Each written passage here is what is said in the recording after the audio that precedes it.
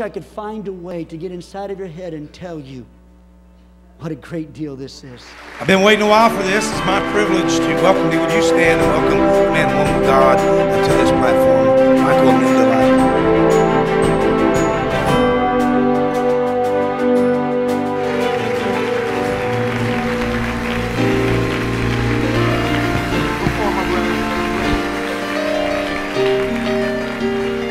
Hallelujah, hallelujah, hallelujah.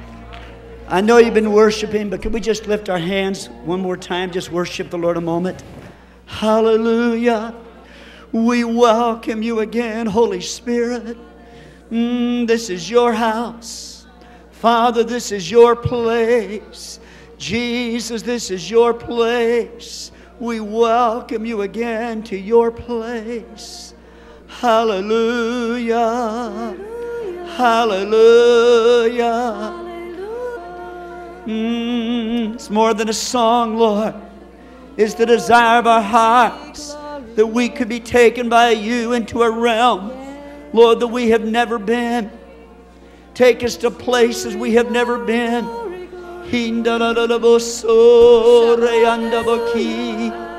Sarete tahandanaboko lana da da da basandina ke andana da da da bosho rindini baso rakashe andana da da da da da baha.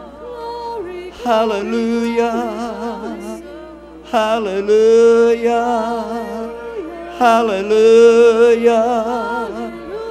Worthy, worthy, worthy is the Lamb of God.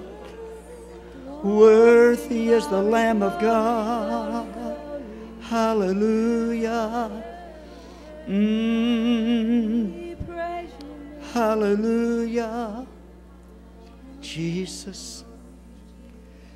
Jesus. Jesus. Oh.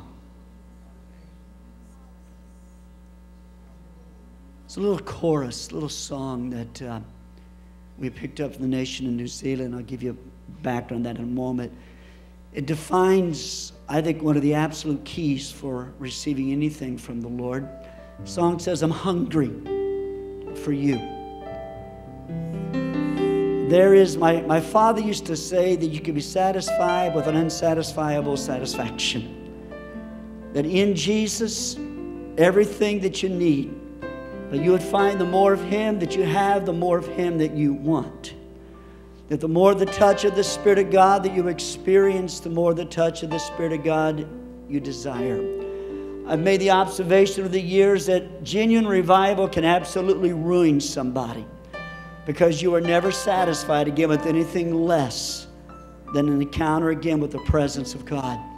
And Linda's going to sing this little chorus, and as she sings it and begin to pick it up with her, just join with us and sing. It says, I'm hungry for you. I'm hungry for you. Hungry for you. So hungry for you. I'm hungry for you. I'm hungry for you. So hungry for you. So hungry for you. Needing your touch, just the touch of your hand. I'm needing your touch.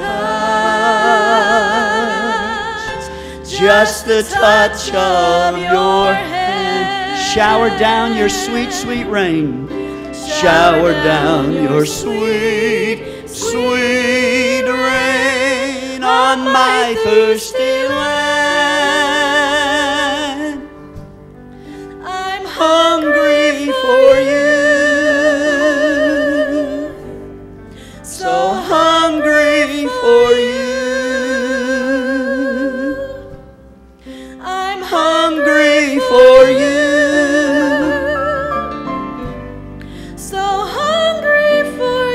Would you sing it one more time from the top, Linda? I'm hungry for you. So hungry, Lord. So hungry for you. So hungry for you today. I'm hungry for you. So hungry for you. So hungry for you. Needing your touch. I'm needing your touch. Just the touch of your hand. Just the touch of your hand. Shower down your sweet, sweet rain. Shower down your sweet, sweet rain. On my thirsty land. On my thirsty land. I'm hungry for you. Jesus. So hungry for you. I'm hungry for you. So hungry for you. Jesus. Jesus. Jesus. We are so hungry for you. This morning, Lord Jesus, what we want is you. Nothing more. Nothing less. Nothing else. We want you. We want you. Thank you, Jesus. Hallelujah.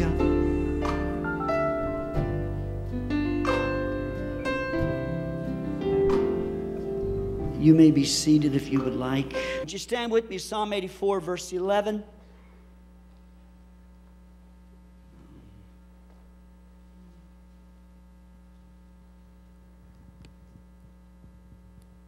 For the Lord God is a sun and shield.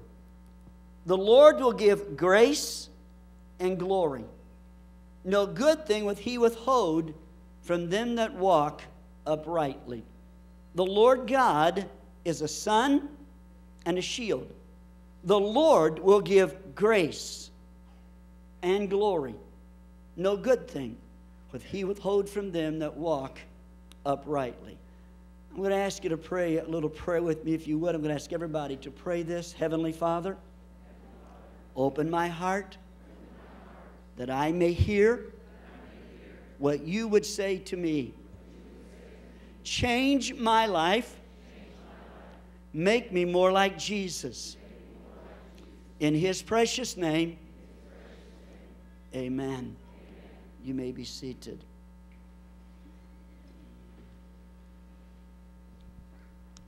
We have looked forward to being with you. Had the privilege back in the dark ages. That's where I first met Pastor Keith. He was traveling as an evangelist out of here.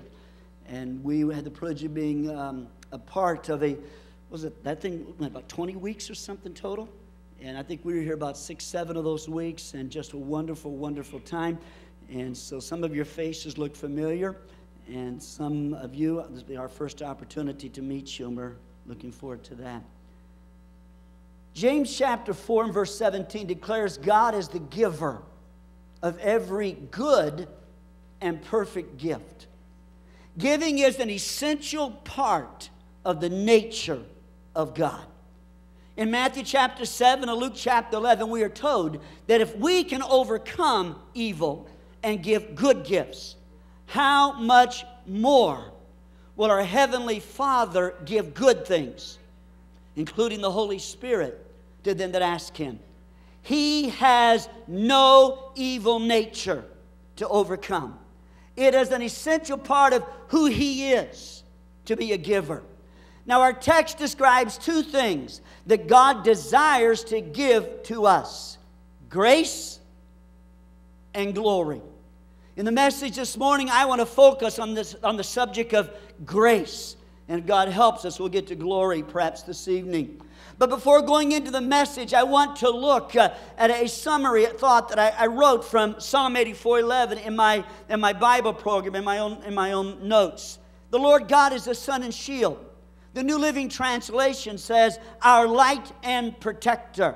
The Lord provides illumination and direction for us. He is the one who protects us. He gives grace and glory. New Living Translation simply says He gives us grace and glory. This phrase both ministers to me and fires up my imagination. God grants me His grace. Salvation comes from His grace. Because of salvation's grace, I will experience eternity's glory. Grace also speaks to me of favor, and glory speaks of honor. God delights in giving both favor and honor to His children. Glory also speaks of a revelation of the essence of God. When you have experienced His grace, you can also have opportunity to experience His glory. No good thing with He withholds from them that walk uprightly. Whenever you feel like the Lord has told you no, you ever had God say no to you? When God says no to you, you can be very encouraged. And He says, that sounds strange. No, if God says no, it's because He has something else much better in mind for you. Years ago, this is not in my notes, it's dangerous to do this. We'd only been traveling as evangelists a very short time, maybe a year or less, and I was preaching at a church, and they had stayed away by the hundreds. I think the largest crowd was 13. That counted myself, my wife, my 2 kids, the pastor, his wife, and his 2 kids.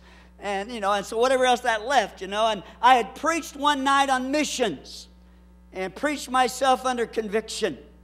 And so at the response time, at the altar time, as people were just seeking the Lord, I was laying on my face in the back of the platform, and I was saying, oh God, would you call me to the mission field?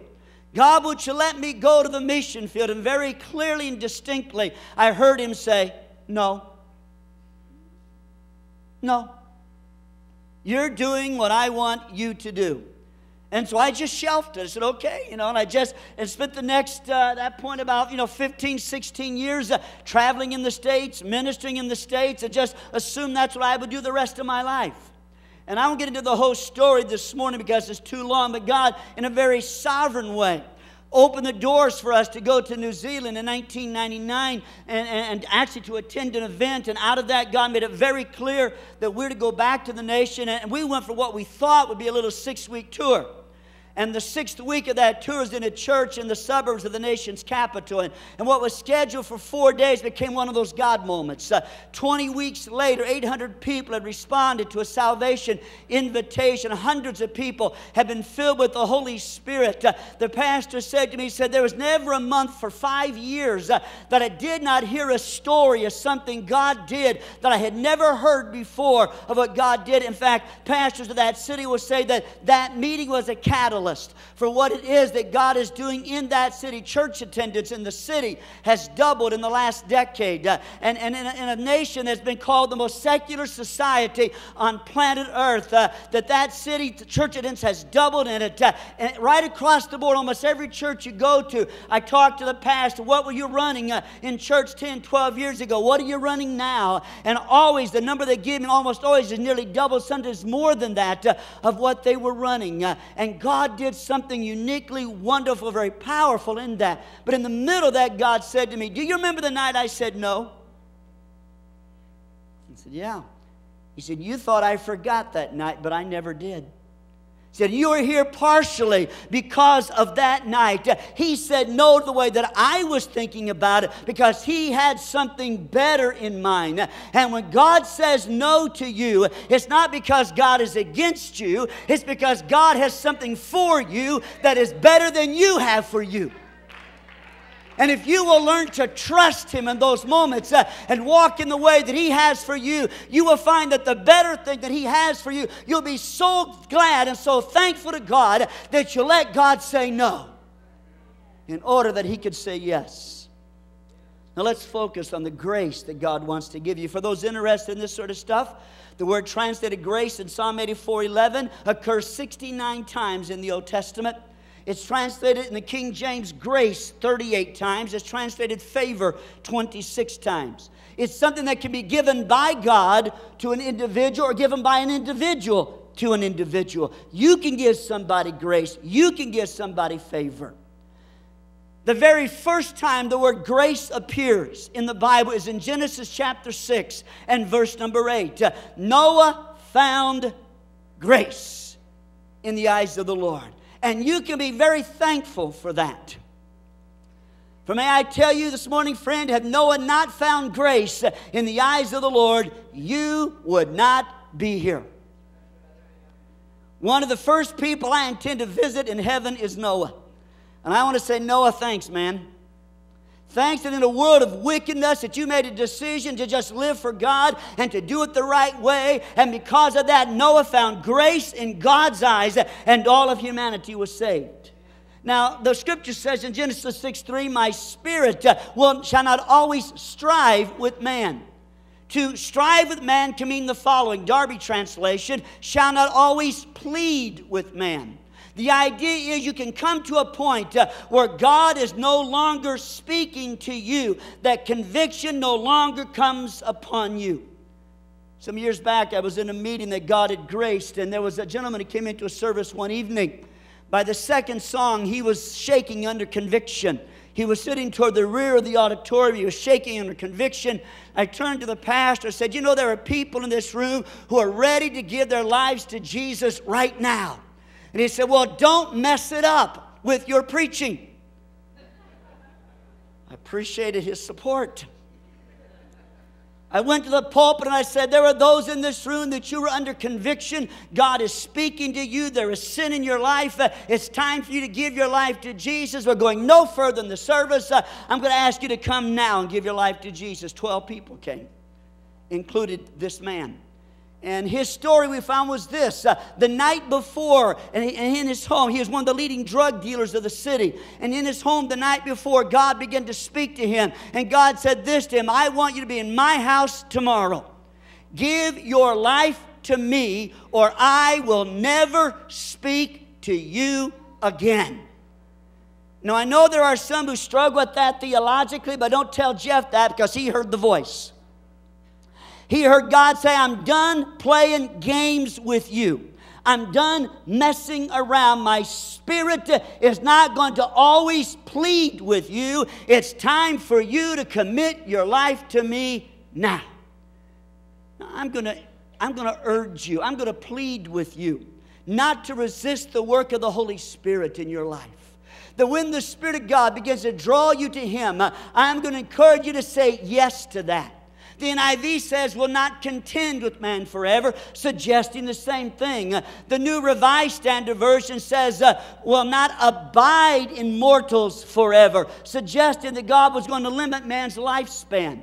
In Genesis 6:5, God said that the wickedness of man is described as great, and the imagination and the thoughts of his heart as evil continually. So as a result, in verse 6, God's heart is grieved, and He repents over having created man.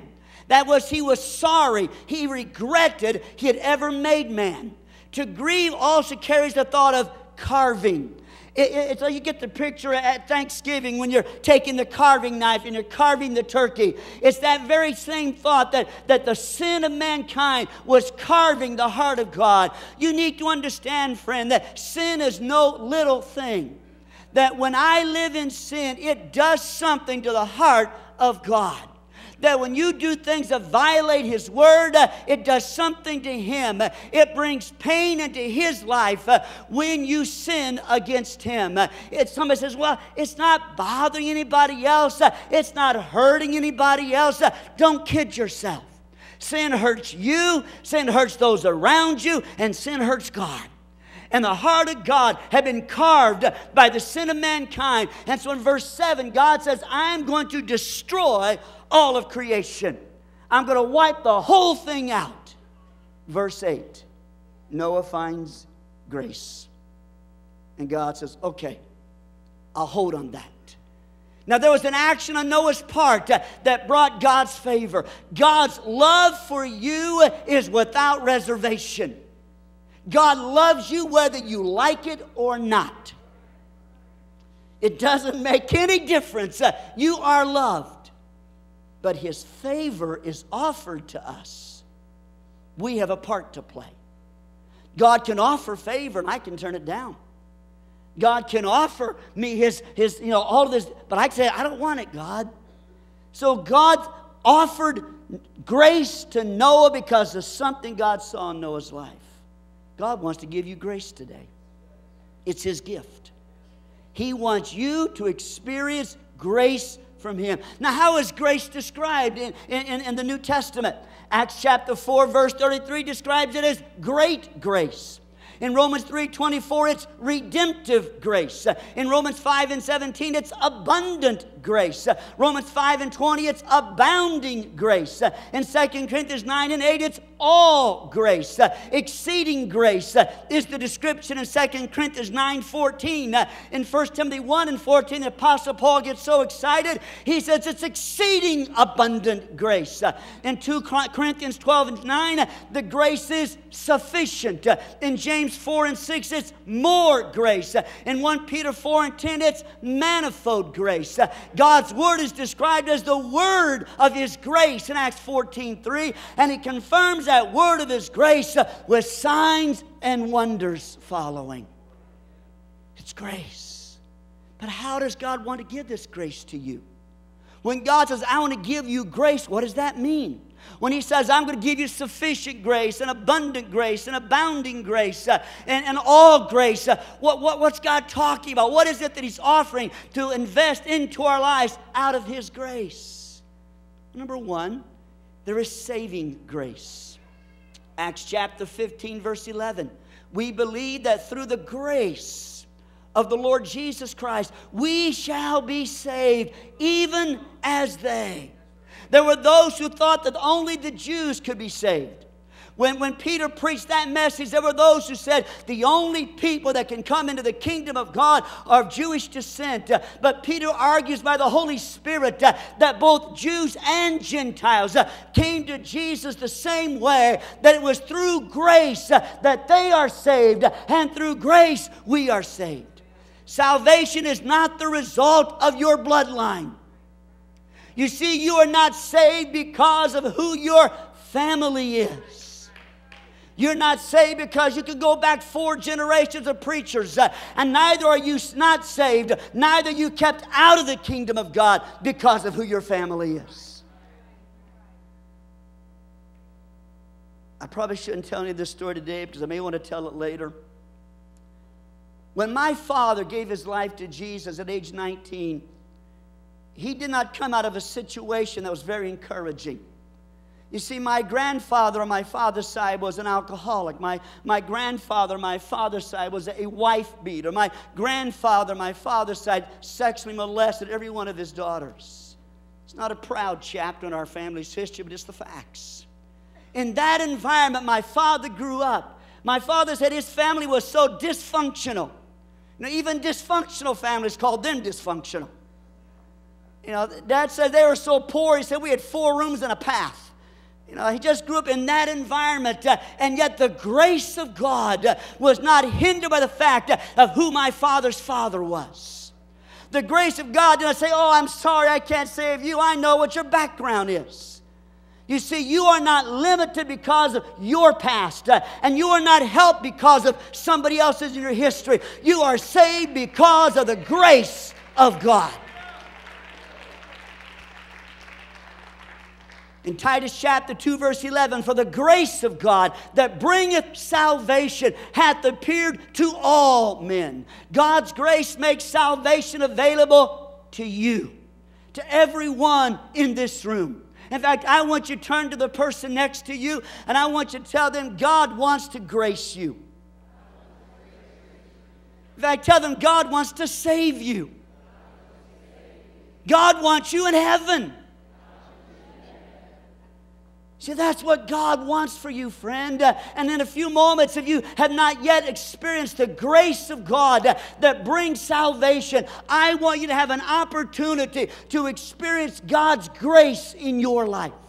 No matter how much you may feel like you don't deserve it. I've had people say to me, but preacher, you don't understand what I did in Vietnam. You don't know what my past is. You don't understand the things I've been involved with. Let me tell you something, friend. He is a bigger Savior than you are, sinner.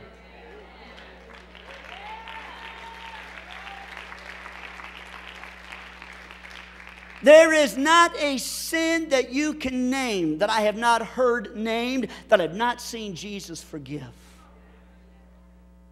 I prayed with the murderers. I prayed with alternate lifestyles. I prayed with people involved with bestiality, okay? I mean, I've seen, and the grace of God covers your sin. Titus chapter 3, verse 7, that being justified by His grace, we should be made heirs according to the hope of eternal life. Notice the grace provides justification.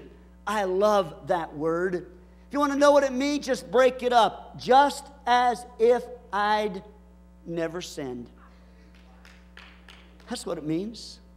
Michael, when God looks at you, He says, I've never seen any sin in His life.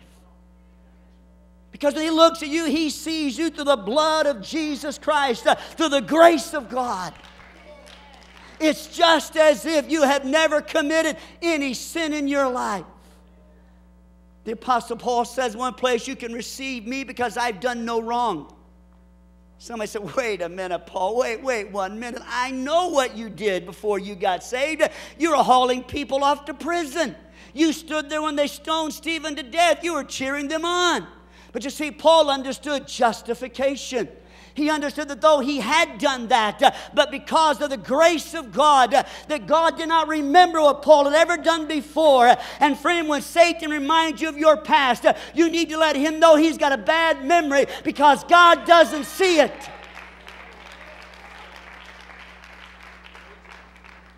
As a result, grace makes us heirs of eternal life. You're going to live forever, friend, because of grace. There's not only saving grace, there's believing grace. In Acts 18 and 27, Apollos was a great help to those who by grace had believed. Now, God will actually give you the grace to believe. You see, my grandfather, the one that I mentioned with all that sordid past, my father would talk to him about giving his life to Jesus, and he would say to my father's son, he will not accept me. He will not forgive me because his past was bearing on him. He knew what he had done. He would say, but God cannot forgive me. But 1 year before his death, God granted him believing grace. And God gave him a grace to believe the simple promise of salvation. And he reached out to God and he asked him to forgive him of his sin. And the lifetime of alcoholism and wife abuse and child abuse was washed away under the blood of Jesus Christ. And in the last year of his life, my grandfather was a radically changed individual because of the grace of God that came into his life. And when he did not have the ability to believe, grace gave him the ability to believe. This same truth is revealed in Ephesians chapter 2, verse 8 and 9. For by grace are you saved through faith, and that not of yourselves. It's the gift of God. Salvation is not of yourself. It is God's grace gift. It is His favor to you. But not only does salvation come from His favor, so does faith to believe. He puts faith to believe in your heart that though you have sins in your life, that you can be forgiven. In a few moments, friend, I want you to have the opportunity of experiencing believing grace. And I want you to have the opportunity of experiencing saving grace wherever you may be in this building. I want you to have the opportunity of experiencing God's grace that saves. There's also sanctifying grace. Acts chapter 20, verse 32 speaks of the word of His grace, which is able to build you up and to give you an inheritance among all them which are sanctified. To be sanctified means basically two things. It's to be sold out to God and to be separated from sin. Now notice there's a role for the Word. He said that it was the Word of His grace. The more time you spend with the Word of God, the more that Word changes you. Sometime back, I had a guy at a meeting who said to me, I just don't believe that Jesus is God's Son. And I don't know, I just had this impression. And I said, you're an honest man, aren't you? He said, well, I'd like to think that I am. I said, would you do a little test for me? He said, well, if I can. I said, would you take your Bible? You have a Bible? I said, yeah, I got one somewhere. I said, would you go to the Gospel of John and just read it, just see what happens? And he said, I can do that. So he's back the next night. I said, did you read today? He said, yeah. I said, I did. I said, it's strange. He says, I felt something happening inside of me. I said, keep reading. I said, keep reading. The next night, he said, yes, keep reading. The third night, I give an invitation for the baptism in the Holy Spirit. He came. So I got to him the prayer. I said, I want to get baptized in the Holy Spirit. I said, good. It begins like this. Dear Jesus, I'm a sinner. And he went to not believing that Jesus just through the Word of God. As he was reading God's Word, something began to happen to him. But there's also a role of God's grace or His favor. It builds you up. The foundation has been laid, and now the grace of God builds up a spiritual house. You've come into the kingdom of God. You've gotten saved. The foundation is there. And now God wants to build you into a spiritual house for His glory. And grace is a part of the building. It gives you an inheritance. God's grace is giving you a share in His kingdom. It's better than any share on any stock market in the world because it never goes down. That share will be worth more 1,000 years from now than it is today. And 1,000,000 years from now, that share will be worth more. He gives you a share. Titus chapter 2, verse 11 and 12. God's grace teaches us to deny ungodliness and worldly lust and live soberly, righteously, and godly in this present world. We're taught to deny two things. Ungodliness, that is godless living. Living as if there is no God. And we're taught to deny worldly lust or desires. This speaks of a passion for that which is forbidden. Here's what I discover. When I'm living in God's favor, when I'm experiencing God's grace, the desire to not engage in what hurts Him increases. Can I say that again? When I'm living in God's grace, when I'm walking in His favor, the desire to not do the things that hurt Him increases. I love this lady on the front row that I've been married to since 1974. Wow. She's not getting old, but I am. 36 years. I don't want to do anything that hurts her. I don't come into that relationship out of fear of her. I'm bigger than she is. But out of grace, out of love, I don't want to do things that will cause her hurt and pain in her life. And when I receive, God, I've received her grace. And it caused me to want to respond in a way that I would never respond to threats. But when she graces me, there's something inside. What can I do for you? And God wants you to walk in His grace. We're also taught to embrace a threefold lifestyle in this world. We're taught to live soberly. Modern King James says discreetly. New American Standard says sensibly. NIV, self-controlled. That's good. We're taught to live righteously. That's upright, NIV, or right conduct, NLT. We're taught to live godly, Murdoch translation, fear of God. New Living Translation, devoted to God. That's what grace does in our lives, sanctifying grace. It's an ongoing process in your life. In a few moments, you can come to the altar. And may I say this about the altar area, the front of the building? It's your friend. Well, I don't know if I go down there to the front, somebody's going to wonder what I've been doing. No, they won't. You're not that big a deal.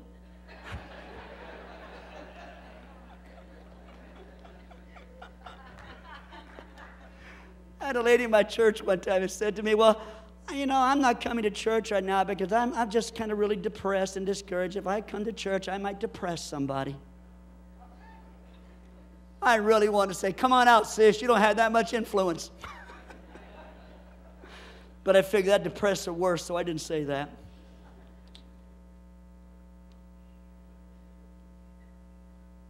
come to the altar, I'm giving God opportunity. Oh, I give Him opportunity every day in my personal prayer, but I've discovered there's just something special in these seasons. I can come in the house of the Lord where there's a special something from God, an anointing that's flowing, and I can get there in that altar and that anointing and say, God, would you give me sanctifying grace? Would you purify me today? Would you make me more like Jesus today? Would you do something inside of me today that begins to transform me and make me into the image of your dear Son? I was giving an invitation one time at a church, and somebody said to me, you made it sound like if I didn't go to the altar that I didn't love Jesus. I said, I'm glad you got the message. There's a fourth grace. There's giving grace. 2 Corinthians 8:7, grace enables us to be givers. In a season of great affliction and deep poverty, the grace of God enabled the believers at Macedonia to become liberal in their giving. Now, Paul encourages Timothy encourages Titus to finish in you the same grace also. Paul desires God's grace to complete a giving grace in the church. He urges the church to abound in the grace. He said, you've done well with faith and utterance and knowledge and diligence and love. He said, now add to that, that you be abounding in this grace as well. He says, this isn't a command. He said, I'm not twisting your arm behind your back. He said, but I want you to consider the example of Jesus. He said, I want you to consider the example of others, and I want you to let God's grace enable you to become gracious givers. Do I have to tithe? You get to give. God wants to give you a grace where it's a delight and a joy. Say, oh Lord, how much can I give? How much can I share with you, Lord? We move on. There is strengthening grace. Hebrews 4:16, let us therefore come boldly unto the throne of grace, that we may obtain mercy and find grace to help in time of need. God's throne is a place of favor. You are not overcoming His reluctance. You're not somehow, no, you're connecting with His favor. You're not twisting God's arm behind His back. But when you come to Him with your need, you're connecting with the favor of God that delights in ministering to you. This grace provides two things. Mercy. That's not receiving what you deserve. I do not want to receive what I deserve. Then there was the preacher early in his ministry, and he had been preaching someplace and didn't think they had done very well by him. The offering was pretty pathetic. He's leaving the town kind of complaining to God about the way they had treated him. And God said, you got more than you deserve. And then God said, you deserved hell. He said it changed his life. He said, no matter what happened in life, it's more than I deserve. Mercy. Grace gives you mercy. And the grace gives you help in time of need. What a beautiful expression. For we all have times of need. Spiritual needs, emotional needs, physical needs, financial needs. And His favor gives us help. In a few moments, I'm going to give you an invitation to come to the altar. And some have a physical need. And you're going to come relying upon God's grace that heals. You have an emotional need. And you're going to come relying on God's grace that heals. You have a financial need. You come relying on God's grace. You have a spiritual need. It's God's grace. Let me move on. There is liberating grace. For grace gives us an established heart in Hebrews 13:9. Same passage, 20th century New Testament. Do not let yourselves be carried away by the various novel forms of teaching. It is better to rely for spiritual strength upon the divine help than upon regulations regarding food. For those whose lives are guarded by such regulations have not found them of service. Legalism easily makes its way into Christian experience. We slip into following certain codes. Colossians describes it as taste not, touch not, handle not.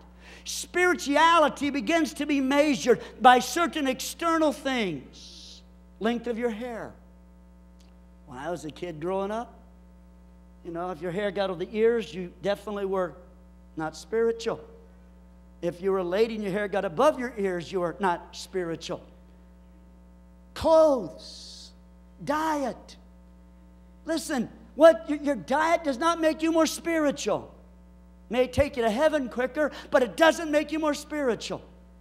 Some of you get that tomorrow. He says it's better to rely on God's grace for your spiritual strength. Let your heart be established or made stable through His grace. And then he makes this observation. He said, the other doesn't work anyway. He said, you're not profited by it. Those who struggle and strain and struggle to keep all of the regulations and the requirements, only to find they keep coming up short. So he says, why don't you just rely on my grace and let me do it through you? And you discover that I live, yet not I, but Christ lives in me. And the life which I now live in the flesh, I live by the faith of the Son of God, who loved me and gave Himself for me. Now let me prepare to bring this thing in for a landing. I've been very positive to this point, so let me give you the sting in the tail, okay? To reject God's grace has potential disastrous consequences. Hebrews 10:29, of how much sore punishment. Suppose ye should he be thought worthy, who had trodden underfoot the Son of God, hath counted the blood of the covenant, wherewith he was sanctified, an unholy thing, hath done despite unto the Spirit of grace. I do not want to make this the focus, but I can't avoid this verse either. You see, God's grace, God's favor offers salvation. It offers liberation. It offers help for you today. But if the grace is refused, there are consequences. We're reminded in the passage that those who despised, that is, rejected or set aside, or did not obey the law of Moses, died without mercy. The rejection of God's call for reconciliation, for you to be restored to Him. You see, God is constantly seeking to have you restored to Him. Friend, it's not that you were seeking for God. God was seeking for you. You see, it wasn't the lost lamb that was looking for the shepherd was looking for the lost lamb. And He's been looking for you, friend. And He's giving you this invitation, this offer to be restored to Him. But if I reject that, I create the possibility of a sore punishment. One translation says capital punishment. Listen how God describes the actions of those who reject salvation's plan. They've trodden underfoot the Son of God. That is, they've trampled down, they've rejected with disdain. They've counted the blood an unholy thing. Ain't no big deal. That's what they were saying. To the Jewish mindset, to say it was common was to say that it was not worthy of being brought into the tabernacle. You couldn't bring that blood in. But it was that blood that made it possible for you to experience eternity's glory. It was that blood that made it possible for you to experience salvation's grace. To reject that blood, to say that blood is of no value, that I don't need that blood, is to cut off the only source you have for forgiveness. And then he says this, and they've done despite, they've insulted the Spirit of grace. Now, I don't like that verse of Scripture because it doesn't fit well in our politically correct society. Just always make me feel good. But I can't get away from that verse of Scripture. That at some point God says, you need to understand, I'm giving favor, I'm giving grace to you, but the rejection of it, God says, has high consequences. Coming in for the landing now. It's in the heart of God to move with grace towards you today. He wants to grace you. Look at the person next to you and say to them again, God wants to grace you. And that grace is exceeding abundant. It's sufficient.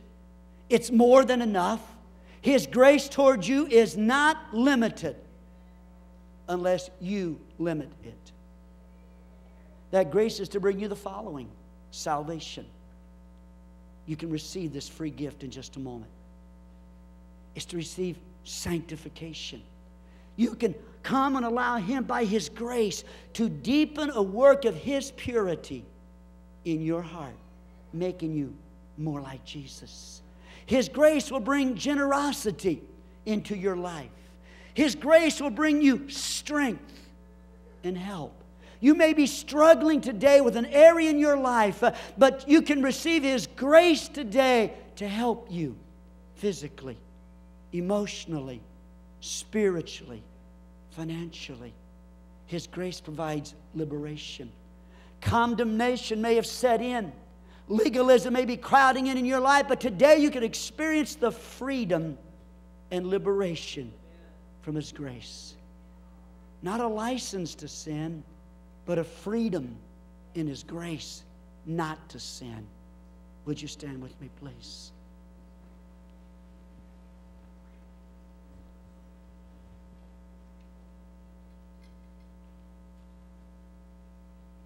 It's been a great morning in the house of God. But potentially the greatest part of this day is just in front of you.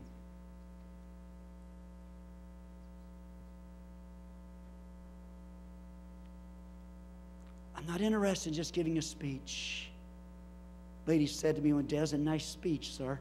I just preached my guts out. She says, "It's a nice speech." I wanted to slap her. I didn't, but I just wanted to. I'm preaching for a target. I want you to have an encounter with God's grace today. Now, I can speak words of grace, and I can ask God to release His grace. But at some point, grace doesn't happen until you make yourself available where God can grace you.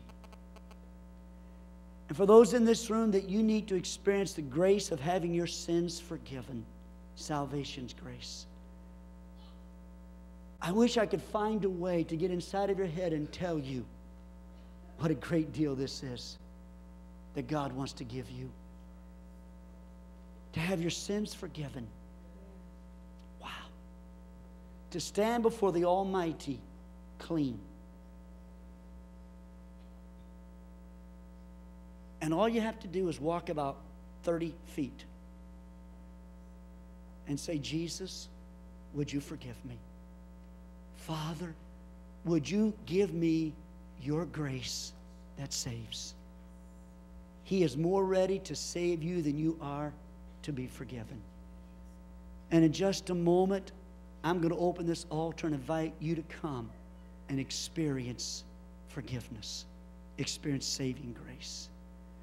There are others in this room, when I mention sanctifying, purifying grace, it's like something just kind of leaped inside you because God, you've been struggling, and God, beginning today, wants to increase something in your life.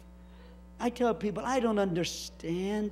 We were in that meeting that went 20 weeks in New Zealand, and the pastor called and said, "Why is this meeting going on?" He said, "I was there the second week. The preacher's average." Now God said, now there's preachers confirming it. Preaching's average. The pastor said, "It's not about the preaching." He said, "We can't explain it." He goes, "But at the altar, something's happening. People are having encounters with God, and lives are being transformed." And I believe today, friend, you come and say, "God, I need sanctifying grace." He's going to hear you. Others are here in just a moment. You're going to come, and the grace you need is grace to strengthen you. You're in a time in your life, you just say, "God, I need your grace." Does it mean all the problems are going to go away tomorrow? Probably not. But He's going to transform you. He's going to give you the strength. His grace will strengthen you. And suddenly what you thought and what Satan meant to destroy you becomes instead something that builds you, makes you. Some of you need liberating grace today because you've been walking under condemnation. Satan has been telling you you are of no value and no account to God, and you believe that. And God wants His grace to liberate you. He wants you to experience the freedom of just being overwhelmed by God's grace.